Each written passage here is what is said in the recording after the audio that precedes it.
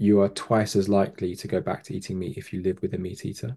So this idea that isn't it beneficial for a vegan to date a meat eater and then, they can convert them to veganism, it actually happens the other way as well. And in my circle, it's happened more the other way than it has, in the way that we think it should.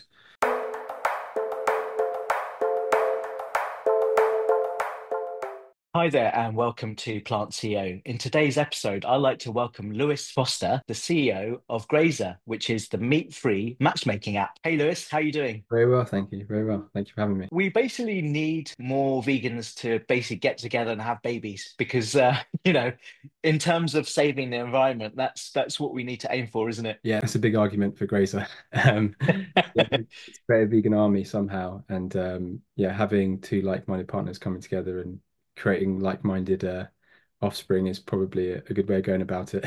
That's a long-term vision, but yeah. What motivated you in the beginning that you started it? Was it 2017? Yeah, so I was a film director and I was doing music video mostly, but I was being prepped to be a commercial director by an agency that I was signed to. And the first advert I was asked to pitch on was for KFC. And I was about a 5 year vegan at that point, and it really kind of was a bit of an awakening for me. And it made me, question what I was doing. And I decided to quit. And I moved home and thought, okay, I want to do something for the vegan movement. What can I do? And dating was one of those things that I heard a lot of people talk about how hard it is to find a vegan partner.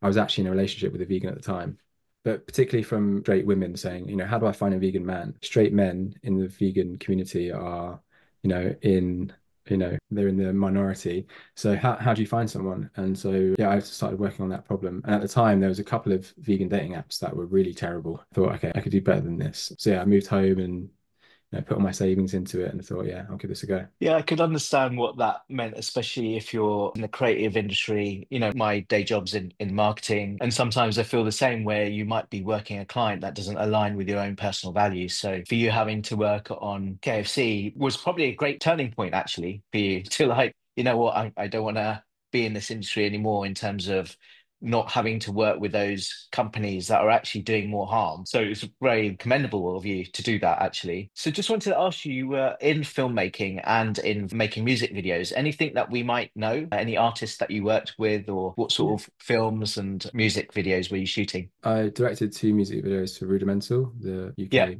band. God, it's such a long time ago now. I've done a few other kind of more indie bands, done some stuff with Wolf Alice, which are Grammy nominated. Labyrinth. Yeah. Yeah, I've done a Yeah. few. Awesome. Yeah, yeah.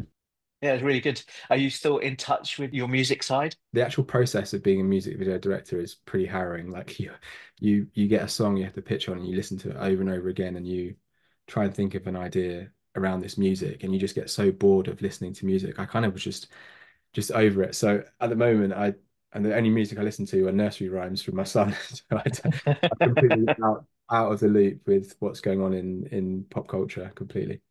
Yeah. So when you made the switch then, did you get into the actual product side in terms of development, or did you work with somebody else to bring that in and you focused on other parts of the business? How did you actually go and create this app? I studied graphic design and particularly typography, so I had that kind of base that I could apply to creating the UI of that Yeah. brand. So no, I did get help as from other designers, but essentially I built the UI of the app, and then I got a freelance developer to come and build the MVP, and then had to completely rebuild that in like no 18 months time, start again from scratch to build something that's more robust and is designed to scale. But yeah, I went through a whole learning process of this whole new world I've never kind of dipped my toe into. And there's definitely mistakes I've made and things I've learned along the way. Yeah. Can you share some of the main stats now that you've got to after these years that you've been doing this? What sort of markets that you're in, the usage, the matches, I guess. I can't divulge like actual user base, but I can say that our biggest market now is in London, south of England. That's where we see most of our usership. And we're getting to a point where, there is some semblance of density. Any kind of dating app requires not just users, but particularly density of users for it to function and get a critical mass. We're a bit off getting that critical mass in London, but we've made a good stab at it. We've only done one significant marketing campaign, and that was targeted around London. We haven't had the budget to simply, Yeah. in the US is the biggest, dating app market by far, but the problem with the US is everyone's spread out. So you really need to have Yeah. a budget and a strategy to kind of put your flag down over there. Right. And our focus now, I mean, we've seen really good user metrics when it comes to acquisition, like crazy good acquisition costs. Right. But we don't have the user base to, the retention, we have a drop off in retention because imagine, download the app and then, there's only 10 people in your area. You're probably not going to use the app, a month or two from now. That is a real problem that we're yet to tackle, and we need a budget to do that. And thankfully, we've just raised our seed round so we can, start doing those things. Yeah. And congratulations on raising your seed round. What was the seed round for this one that you've done just now? And what's the total investment that you've had so far? So we raised £600,000, and in total, our lifetime, we've had around 1.1 million. And that investment has lasted us a long time. We've had to spread that out over a long period to give ourselves the best chance of raising. We found it particularly difficult to raise, and I know the market is not in a great place for vegan businesses. So it's been, a turbulent time, but we've managed to, adapt, change, and Mm. managed to get us over the line, which yeah, happy about. What sort of investors do you have on board now that you've managed to get? So we have a mix of investors from our previous round. This round we just closed is from one investor, but the previous round we have a mix of friends, family, seasoned angel investors, and also Bimini. They're a drag queen from the UK. They invested and they propped up our marketing campaign too. Only marketing campaign in the UK. They were the face of it, or the rear of it, you could say. Yeah. Is Bimini vegan as well? Yeah, yeah, they're proper vegan. They've been vegan for a while. They big into like fashion, and they use lots of like recycled and thrifted stuff. They're proper vegan, yeah. Yeah, I saw the campaign and it was kind of a genius play on words, I guess, with F vegans basically. And now you can finally F vegans. What was the sort of response that you had back on that? Because if people didn't really know that it was kind of a dating app, you would think, oh, but I guess it got you a lot of attention. So I think that was a good strategy. Yeah, that was the idea, is to get some attention, but also show a bit of personality. We want to be a challenger brand, and we want to show that, vegans can poke fun at themselves. Taking that kind of anti-vegan message, turning it on its head, and being a bit transparent about the problems that vegans face, and, poking fun at ourselves is a way of introducing meat eaters in on the joke and start the conversation. So we got a lot of traction from that, and we got a lot of press. I all of a sudden was on like LBC, and we are in the Times and all that kind of stuff. And actually that post, so we did an Instagram post with Bimini, and that post was seen by over 500,000 Instagram accounts, and we were on, lots of people's For You pages. So yeah, it was really a successful kind of twist on a marketing strategy that, was pretty simple and low cost to create. So yeah. Yeah, amazing. What's been the response from your app? And I agree it's really well designed and put together, by the way. Can you share any sort of success stories that you've had so far? Yeah, yeah. So just to make it clear, so Grazer is not only a dating app, we're a friend finding app too. Around 20% of our users are on the friend finding space. And we certainly had lots of feedback from people saying, I've met my best friend on there. So we've definitely made a dent in the kind of vegan friend finding community. Great. We've had multiple marriages. We've even had a few Grazer babies. I was invited to a baby shower like a year and a Oh, half. brilliant. So Yeah. it's definitely working. Yeah, yeah, yeah, very good.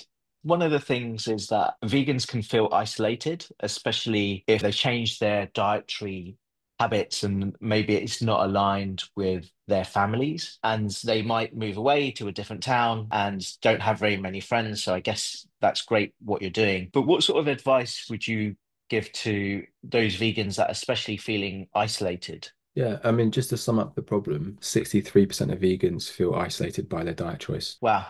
A lot of vegans are out there feeling like they're alone. And I think having a dietary restriction has been shown to increase the chance of depression and those kind of things. So it's a serious problem that we have because we're against the grain when it comes to the norm. In terms of advice, I would say, finding your local community is important. Join local groups, go to offline events. Something that I see not a lot of vegans doing, which is participating in animal rights. Connect with Mm, rights groups, go to events, and meet people who are advocates, be inspired. Those kind of things really help kind of fill up the mojo, the vegan mojo, and keep you going. And then, obviously online, join online communities, Reddit, Grazer, anything where you can, Facebook groups where you can find your pockets of people. And even, there are niches within vegan movement, you've got, gamers, trans vegans, find your group of people and then, connect with them. I think that's so valuable. Yeah, that's good advice. Any recommendations on animal rights groups that you've seen that other people joining, or any other groups that you can mention? Shout out, I guess. One thing we have a problem with actually, and we've done some research on it, is vegans not participating in animal rights because Mm, they don't know of the groups that exist. A lot of people have heard of PETA, and that's about it. And a lot of people spend their time helping, which is admirable, helping sanctuaries or wildlife animals. But there is a big mm. hole, which is farmed animal charities are not getting the resources they need. Only 12% of animal cause donations go to farmed animal charities. I get it because the movement is so fractured. There's so many groups doing amazing work, but it's hard to find unless you're a hardcore advocate. It's hard to follow. But there are some really great groups. There's people like Animal Equality UK, the Humane League, Mercy for Animals. There's lots of great groups, and there are smaller ones that are doing, more hardcore stuff, and ones that are doing more like corporate outreach. There's a whole mix of organizations that you can get your hands into. Yeah, for sure. I went with We Stand for the Animals in Leicester Square, where you show the cube of truth, if you like.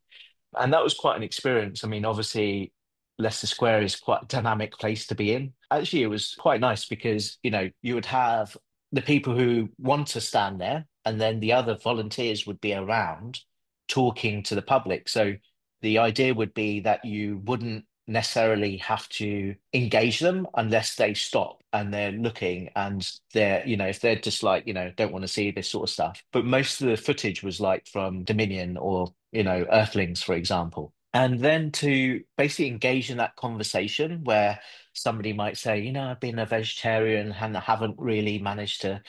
And then what was interesting is that they would actually say, if somebody says, yeah, I want to try and do this step by step, their position would be to say, no, you have to basically have a cutoff because every time you make a small increments of removing, I guess, dairy or milk or fish, meat, animals are still dying in that process. So their opinion is you have to make a hard cut, which I think is a good thing for animal rights organizations to basically go out and say because it's true. Because every time, even though you're making a change, you kind of need to go, excuse the pun, but cold turkey on it, really.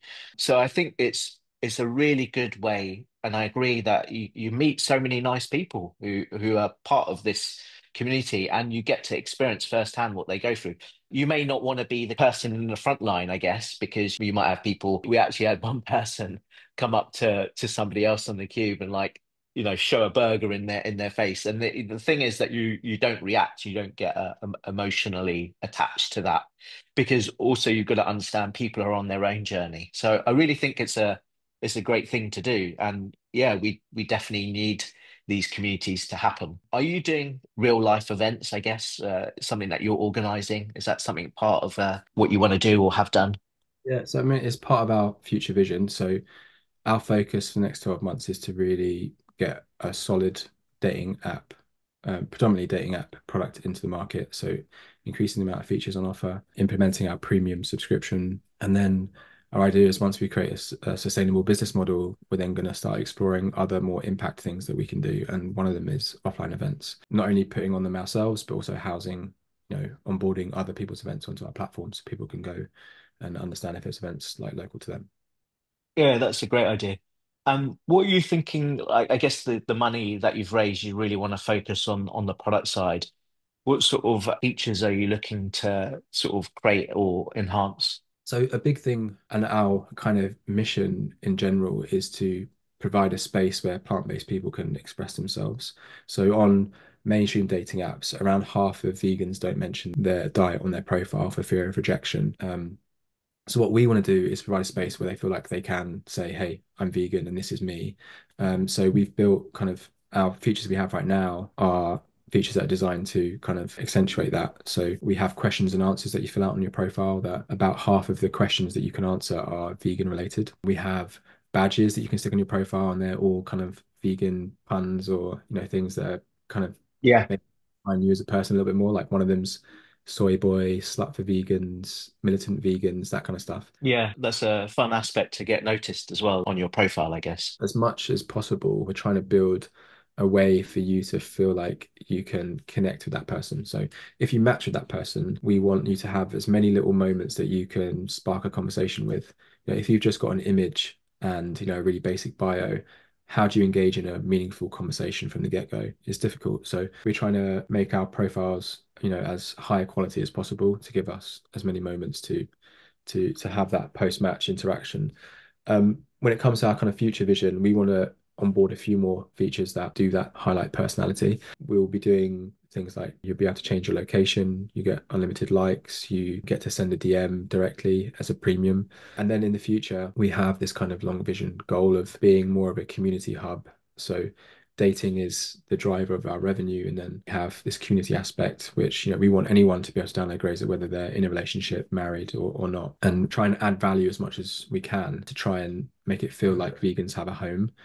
And one thing that is kind of crazy is that 84, or in the US, 84% of vegans and vegetarians went back to eating meat. And if we believe the recent data, well, from 2003, veganism in the US went from 3% to 1% from 2018 to 2023. So that's a significant jump. And a real problem we have facing the movement is recidivism. The research we have suggests that the biggest markers of, recidivism are due to social pressures and culture. So we want to elevate that pressure, that social pressure, and help vegans find their bubble to try and reduce that churn. So our features will be designed specifically to try and reduce churn and find your people and your hub, on Grazer. Would you plan to also launch it onto web then if it's going to be more like a community application, not just on the mobile? Yeah, we will do that for sure. That is a bit further down the line, but yeah, we will do that. Yeah, that's a great idea. I think it's great that you're planning to do that. You spoke about the density and London being the core city right now where you've got most traction of users and activity. Is there another place that you'd like to focus on outside of London? Yeah, we have a target list of cities Yeah. based across the UK, US, and parts of Europe. To be honest, we're probably, a little bit further away from being able to define our top targets. But obviously, New York, LA are huge. Then you've got Berlin, you've got other places in Europe, in Poland and beyond that would be a good place to start. Yeah, definitely. Yeah. What are you doing at the moment to drive user acquisition? And after you've done the enhancements, product enhancements, what are your plans marketing wise? We rely completely on organic downloads, and we have done for a long time. So we did the F Vegans campaign and we did a bit of testing. We showed metrics so that we could take to investors and say, these types of marketing work better than this type of marketing. This type of marketing is perhaps better for like general market penetration. So like the amount of vegans who know have heard about Grazer. Out of home, for example, drives more of that kind of aspect, whereas online ads drives direct downloads. And we understand how we're going to do it on a more global scale. Partly the reason why we're doing so much on our product is we want to make the product so good that everyone recommends it to their friends. Right. That the stickiness factor, and I think it's called the K factor actually, which is how much are you willing to recommend this product or service to your friend. We want to make that as strong as possible to reduce the amount we need to spend on marketing. And then we want to do some kind of clever activations on a local scale and kind of take it city by city as we go. Yeah, yeah, nice. In terms of the user base, what sort of split is there at the moment? Because you are tracking whether they're vegans or vegetarians, right? Yeah, so vegan, vegetarian, or plant-based. So around 75% of our users are vegan, 5% are plant-based, and the rest are vegetarian. And Okay. something that's actually really interesting about our platform, which is unique, is that just less than half of our users are female, around 3% are non-binary, and the rest are men. On Tinder, 75% of the user base are men. On Bumble, I think it's around 67% of the user base are men. So there's this real like offset of user base, which makes it harder for people to find matches, particularly men. So, men are vying for a minority of a user base, so they're having to pay to get matches and have a good experience. And there's a lot more drop off because people are getting frustrated with constantly swiping, not getting matches. So that Mm. kind of more parity is something that's unique to our community, obviously, because more women are vegans than men. So yeah, it's quite a unique place we're in. Yeah, for sure. And tell me about what the difference between the free access is versus the premium subscription. Right now, we're completely free. So we don't have any revenue on our platform. So there are some limits though that you have. So you can only like a certain amount of times in one day. So you can't just keep sending loads of likes. That is the only kind of limit we have at the moment.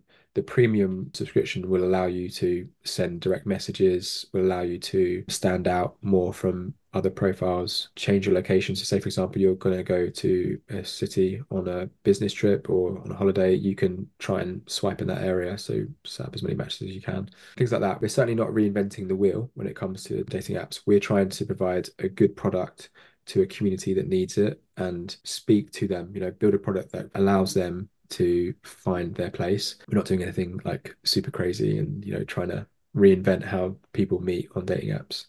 How would you guarantee that safety of your users as well? Safety is a difficult thing for dating apps because there is a rise of people using platforms to try and scam or catfishes. One thing we're implementing, which is a top priority for us post raise, is a verification. So you can verify your profile and the other user can see if you're verified or not. Right now, we rely on users reporting bad behavior or suspicious activity. And then once we get that report, we can look into it and ban users from the platform. But we will implement some kind of AI technology that will allow us to look at suspicious behavior and shadow ban them or block them so they have limited exposure or no exposure. So we're trying to stop it before it happens. Yeah, and do you put anything on your app about safety, especially after meeting somebody? And if, so, say, somebody's going to meet them in person, what sort of advice they should have? We have it in our terms and conditions and our privacy. We don't have anything in the app that, if you match with someone that you don't get a notification to say, be careful and stuff. Some of the mainstream apps have a section in the profile. So when you build out your profile, there's in like the settings page, there's like tips, like safety tips. And we may include something like that. Mm. Meeting in a public place, where there's lots of other people, etc. And yeah, Yeah, exactly. Don't hand over your, any kind of details or details. Yeah. yeah, yeah. Yeah, cool.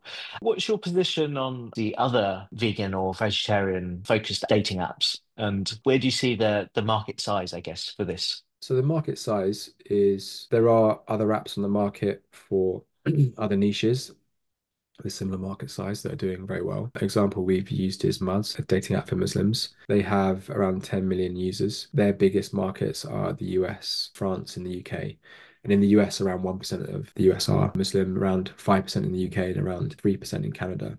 So they're kind of Mm, like on parity with our kind of market size. And by the way, the US accounts for like a third of all dating app revenue. If you don't have exposure there, your revenue is going to be severely cut. So they're a good example of something that we think we can achieve in the next few years. When it comes to other dating apps on the market that are designed for vegans, vegetarians, we feel like both the brand and the product don't stand up to the market as it is today. And I think, Gen Z millennials expect more. And it is tough. Like to create a good app is hard. You need budget, you need good developers, you need a good strategy. mm, You don't only need to build an app, you need to maintain it. It's really difficult. So I understand it. But yeah, we mm. feel like we've got a good grasp of what we need to do and we have the tools in place to make it happen. Yeah, for sure. And these sort of shared beliefs or values like veganism, how important do you think it is to have that in building strong and lasting relationships? It's certainly a good starting point. You eat food, we eat meals 3 times a day. If you can share that with someone who has like-minded vision, not only from a dietary point of view, but a moral standpoint, that is a great place to start. I mean, there's some good stats. 15% of vegans, vegetarians have changed their diet for a partner. You are twice as likely to go back to eating meat if you live with a meat eater. So this idea that isn't it beneficial for a vegan to date a meat eater and then, they can convert them to veganism. It actually happens the other way as well. And in my circle, it's happened more the other way than it has in the way that we think it should. And it kind of touches on what I was speaking about before with social norms and pressures. You're far more likely to concede to what everyone else is doing than you are to implement some kind of revolution. So our standpoint is why not find your vegan person and try and start from that basis. It's not the solution to finding a partner, finding someone who eats the same way as you, but it's a great starting point to build a relationship on. That's great. And in terms of the community aspect, is there anything that you've done offline so far that's worked for you, apart from the plans that you want to do with the communities? So we haven't done anything so far. We certainly want to do some dating events, but we will do some more general community stuff. And our kind of like soft vision for the future is to turn turn passive animal lovers into well-connected advocates.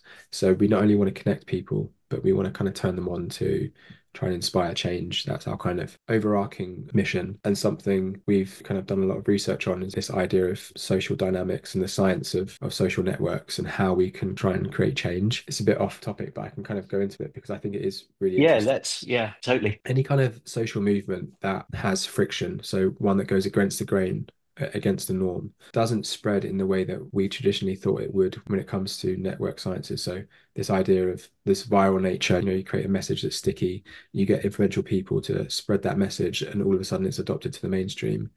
That doesn't happen with an idea like veganism, where you're going against the grain and you're having to concede to social pressures. The example is, imagine you have a church and you want to reform that church. If you start in the middle with the pastor and they say, hey, everyone needs to change their outlook on this issue, you're going to get friction from everyone saying, why are we making that change? I'm not going to make that change. Whereas if you have it from the outside, if you build momentum from the outside, you have people who go to the church every so often, who are perhaps not that well connected with each other, who come together and start kind of snowballing this idea. You then bring it into the middle and you create change. So the idea is that a movement like veganism has to be spread on the periphery by connecting people together. And that's essentially what we're doing with Grazer. We're connecting people in local communities who are not connected.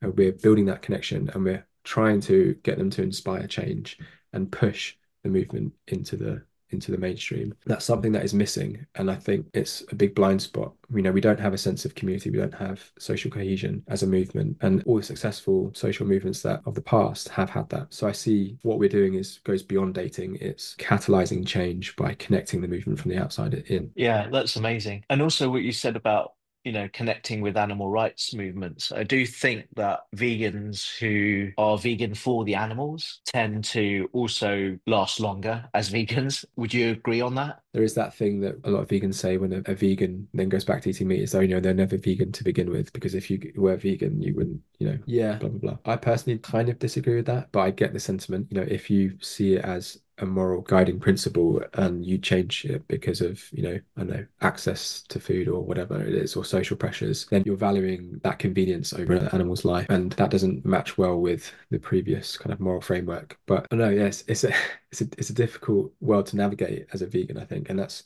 why we're doing what Mm. we're doing as well. Is, there's so many pressures come from friends, family, work environment. They're all kind of pushing you to go with the grain.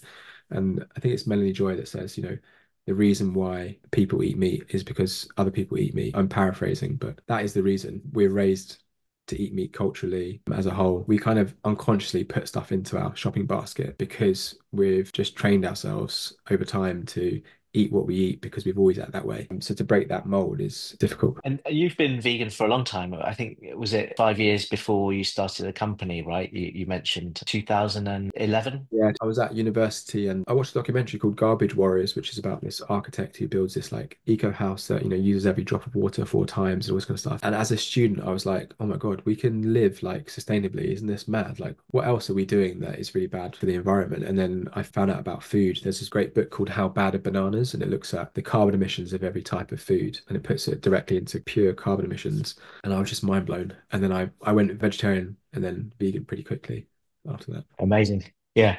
I was at this climate conference, the Blue Earth Summit. Del Vince was there from Ecotricity talking about the cow in the room. And in order to reduce our personal emissions, the best thing that you can do is to go plant-based. But I still feel that a lot of climate activists don't know that message and aren't plant-based themselves. What do you think could be done, especially, I guess, from your background in film? There has been documentaries, but they kind of touch on it. Even The Inconvenient Truth kind of touched on it, but went away very quickly and focused on the oil and gas industries. I think more needs to be done with that connection. There has been some great documentaries recently, but I'm just thinking that more needs to be there. What's your opinion on, I guess, more on the documentary side, especially because it affected you and it has affected me as well? Yeah, I mean, documentaries have been a big part of, forming my, outlook on life. I think they're obviously super important from a cultural perspective as well, shifting culture and conversations. And we're also up against the opposite, which is misinformation and a big conglomerate of companies that come together to try and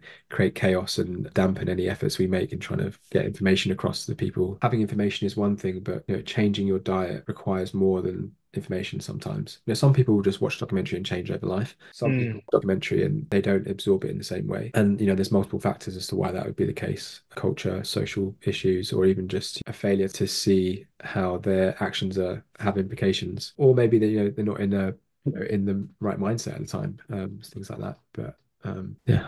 yeah, I know a lot of people who saw Seaspiracy and then start eating fish straight away, sort of thing. But they probably lasted a week, and it's such a shame, isn't it? And now they have built a big community, by the way. But I did hear personal anecdotes from people who had tried it and then, suddenly went back to their old ways, which is not what you want. And there is some data that says, if you see animal abuse on a more regular basis, so like on your feed or you watch content with animal abuse, you're more likely to stay vegan over a long period of time. Interesting. If you only watch Seaspiracy and then get back to, watching your general stuff and you don't engage with that beyond watching that documentary once, you're probably quite likely to fall off the bandwagon. And especially if you haven't made friends who are doing the same thing as you. Do you want to tell me about some of the struggles that you've had in your journey with creating this app and I guess more on the management side and also fundraising? Yeah, so we launched in 2017 and we got a massive amount of traction and we didn't expect it. We were in like the top 50 of the app charts and stuff like that. We did,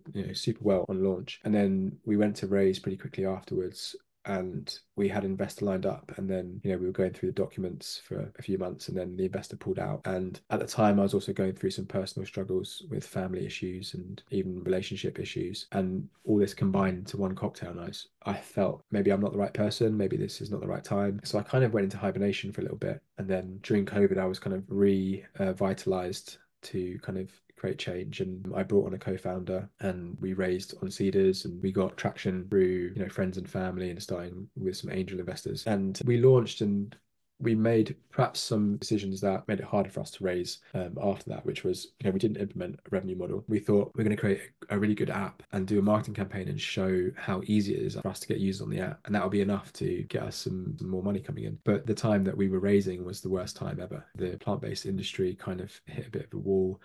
Investors kind of dried up. The San Francisco bank collapsed, and then the war of Ukraine. So all these things happened that kind of made it more difficult for startups to raise, and particularly for plant-based businesses. So what we did was we stripped everything back and we reduced our burn rate massively, try and increase our runway, and just do our best to find an investor who meets with our kind of vision. We also changed our vision a little bit and we discussed a bit more about the community aspect and perhaps some of the impact vision. That was kind of rejigged to kind of approach a new type of investor. So we kind of made these changes to try and survive, and then thankfully that strategy paid off. But yeah, it was a really tough period. There were times where we thought, okay, this is not going to happen for us. And in those times, I guess you have to adapt, change, grow, all those things to try and succeed. So yeah, very happy that we've managed to do that and secure an investor who really backs what we're doing and believes in us as people as well, which is also very important. So, congratulations on the raise. That's amazing that you've done that. And I really like the idea that you're going to be making it into a community. And then hopefully we'll see you as in the density improve in those other locations that you mentioned, LA, New York, Berlin as well, and other parts of the UK. But yeah, that's what we need, don't we? We need more of these bubbles and communities to be formed to then grow bigger, I guess, to your point. So yeah, thank you so much for coming on the show and sharing your story with us. No problem. Thanks for having me. Thank you. Yeah, speak to you again soon. Cheers. Thank you. Cheers. Bye bye. Take care. Bye.